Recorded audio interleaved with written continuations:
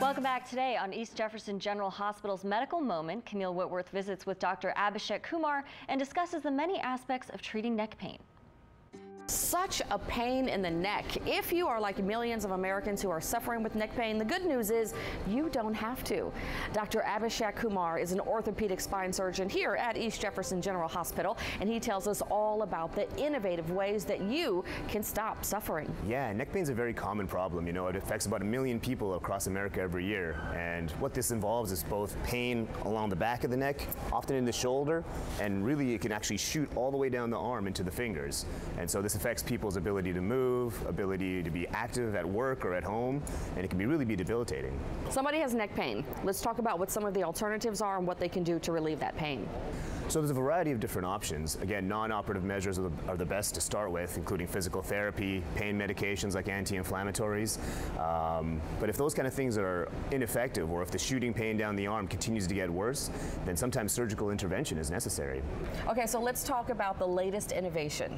And you are doing something that you've made more common here in our area. Yeah, absolutely. So the disc replacement is an alternative to fusion. So it's a non-fusion procedure to treat neck pain and arm pain.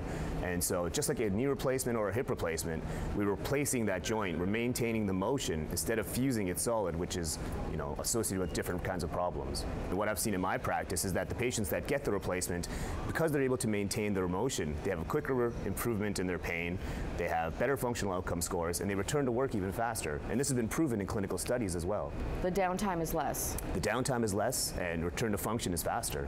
Dr. Kumar, who's the ideal candidate for this? So this surgery is good for adults. I've done patients as young as in their early 30s and as late 60s. As long as they don't have significant arthritis present in their neck, we can go ahead and do this procedure. Tell me a little bit about your typical patient. So these patients come in again with neck pain, shooting down the arm, and really debilitated in terms of their function. And once they've failed non-operative measures, including physical therapy and pain medications, then often we have that discussion together, presenting them the options of fusion and disc replacement, and then together we decide what will be best for them and their lifestyle. Mobility issues as well? Yeah, mobility issues again. For the fusion, sometimes you'll notice a decrease in the range of motion. With the disc replacement, we maintain that range of motion, or some patients even notice that their range of motion improves, which is really excellent. Let's talk about results. What are we seeing, and how do you feel about some of the outcomes? Yeah, the results are very positive. I still remember one of the first patients I did. When I first entered her room, she swung and turned her neck to say hello to me, and that was a real sign that, again, we're maintaining that range of motion, and because the surgery is less invasive, we're able to get people functioning even shortly after the surgery back to where they were.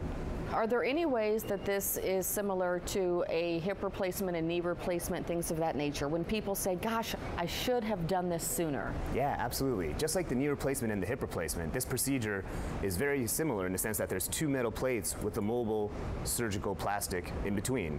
And so what we see a lot of times is that patients are very scared about getting surgery, but what I encourage them to do is at least see a surgeon and have the discussion, because once they get all the information, they may find that it's a good option for them.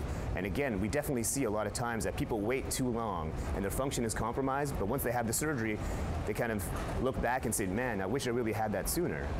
Dr. Kumar, you've now been here 3 years. Yeah. Let's talk about what you love about being here and the aspects of your job. Well, New Orleans is an amazing city, and I'm really happy to be a part of this community. But at work as well, too, I think it's been really rewarding because for myself, I focus on minimally invasive and motion preservation surgery of the spine. And so I think a lot of patients are really worried about spine surgery. They've heard a lot of bad things, or they know people who've had bad outcomes. And so when they come into the office, there's a lot of anxiety, but to be able to offer them a non-fusion procedure or a minimally invasive procedure with a small incision, they're really able to get back to function faster, and it really takes away a lot of the fear of spine surgery. So to be able to help people from that kind of a position is really amazing. What's interesting is that a lot of people fear neck surgery. When you talk about the spine and the neck, how do you ease their fears?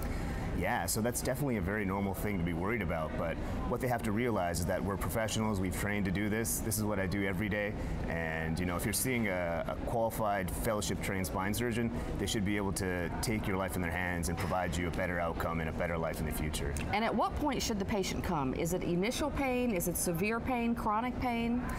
any of these options are good. I think the most important thing is to discuss with your family physician first. They're obviously the quarterback for your care, and they'll be the ones to decide if you do need further consultation with a surgeon. So if you have lack of mobility or ongoing pain, let's stop all of that right now. Here, there's an innovative approach that can really help you stop suffering.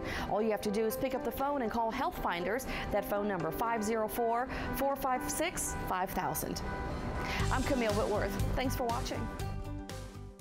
Thank you, Camille. For information about Dr. Kumar, go to EJGH.org and click on Find a Physician. We'll have more Great Day after the break. Stick with us.